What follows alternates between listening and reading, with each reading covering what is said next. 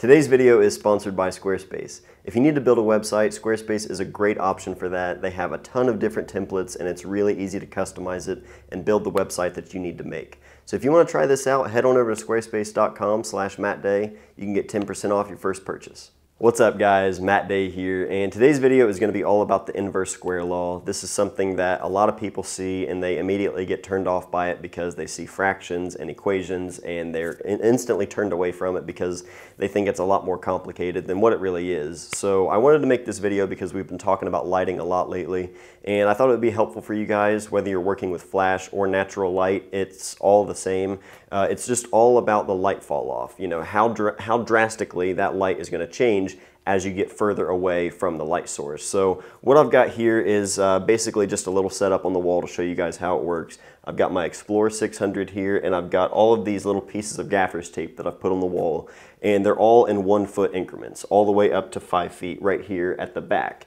So basically, the way this works is the inverse square law is that the intensity of your light is equal to 1 over the distance squared. And that distance is the distance from your subject to your light source. So as the person moves further and further away, the inverse square law is going to affect that. So the intensity of the light is equal to 1 over the distance squared. So at 1 foot, you're looking at 1 over 1 squared. Obviously that's 1, so you're getting 100% of that light is automatically right here. It's all, you're getting all of that light source. But if you move the person to 2 feet, and now it's 2 feet away, you're looking at 1 over 2 squared.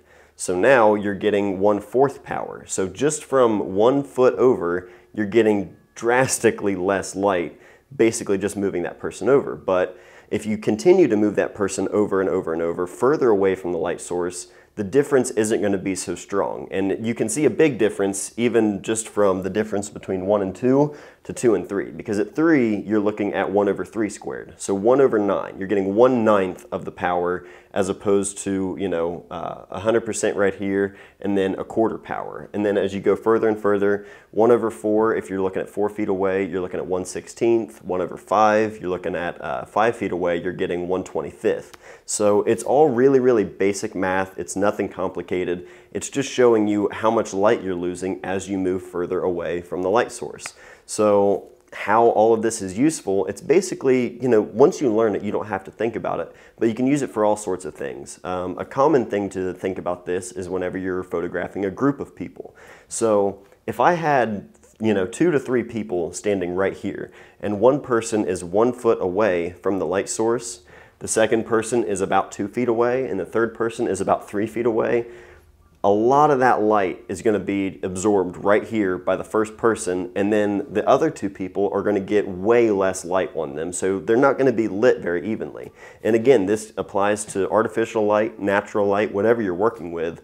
Trying to get the same distance, or at least close to the same distance for each subject to the light source, that's going to be key. So if I move this all the way away and everybody was down here at 4 feet, 5 feet, 6 feet, the difference that you're going to see between 4, 5, and 6 is going to be way less of a difference as opposed to 1, 2, and 3, because the closer you are, the faster that light drops off and the faster you lose some of that power. So really, really simple to think about.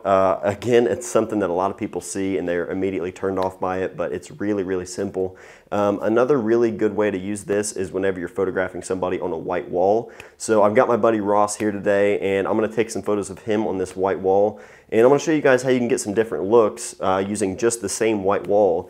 All you have to do is change the distance from the light to your subject and also the light the light source to the background as well. So you can kind of get some different looks and change up the background. So if you're working with, you know, just a bare white wall in your house like what I've got right here, you can get some different looks. It just all depends on light placement. So that's what we're going to do next. So I've got my friend Ross here, and I've got the Explorer 600 up on a boom. I've got it kind of directly above where I wanted him to be standing, and it's really, really close. You're probably looking at about 1.5 feet away from Ross's head. So the first photo, what we're going to try and do is get this white background, which is probably 3.5 to 4 feet behind Ross where he's going to be standing. So the light fall off compared to right here to this distance, it's going to fall off pretty quick. So we're trying to get something darker than white, something like a dark gray background. That's what we're going for here. So we'll go ahead and shoot the first photo. So Ross, I'll just have you right there up front. And I'm going to shoot kind of like a really tight portrait, just like a headshot straight on right there. Perfect. 1, 2, 3. Yeah, so we've got a nice, naturally darkened background just from changing, you know, how far away Ross is to this. We're going to be able to change up the background and actually brighten it up a little bit. So still got really nice shadow, especially working this close. Again, that's another thing that light fall off is going to do, is having him this close to the light source.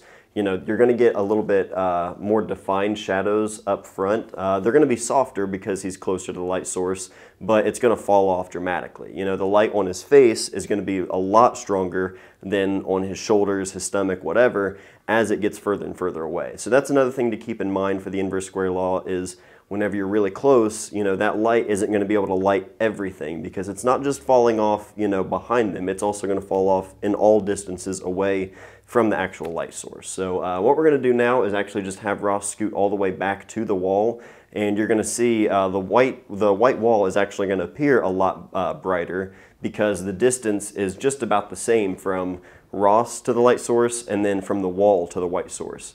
Scooting him back like that, we're going to have to power up the light just a little bit because of you know, the intensity of the light as he moves away. We're going to have to compensate for that and, you know, make it a little bit brighter.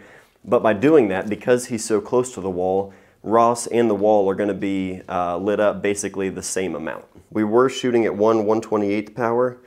We'll try 1/32nd power and see how this goes. Right there, 1, 2, 3.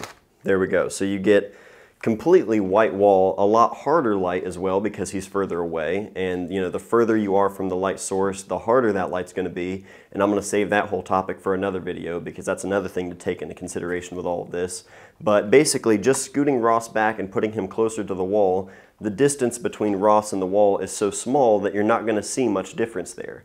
But bringing your subject away, you're actually going to get a much different kind of brightness compared to your subject to the background as well. So if we had the space to do it and you know, had complete control over all of the light in here, you could actually make this white wall completely black by scooting them all the way away from it. But this isn't really a studio space. This is just an empty wall in our house, and you would see other things in there as well. But another really easy way to do that is to actually go outside and film or shoot in the evenings. And being able to overpower the light out there and get them really close to the light source, you can have everything else fall to just complete black. So that's a really simple thing to do. I hope this video was helpful just to kind of help you guys see what inverse square law is, how it works, and how you can actually use it to shoot the kind of photos you want to make. So if you guys have any questions at all, please just let me know. I'll try to answer anything I can. Big thanks to Ross for lending his help in this video. And again, thank you guys for everything. I appreciate it. I'll see you guys next time.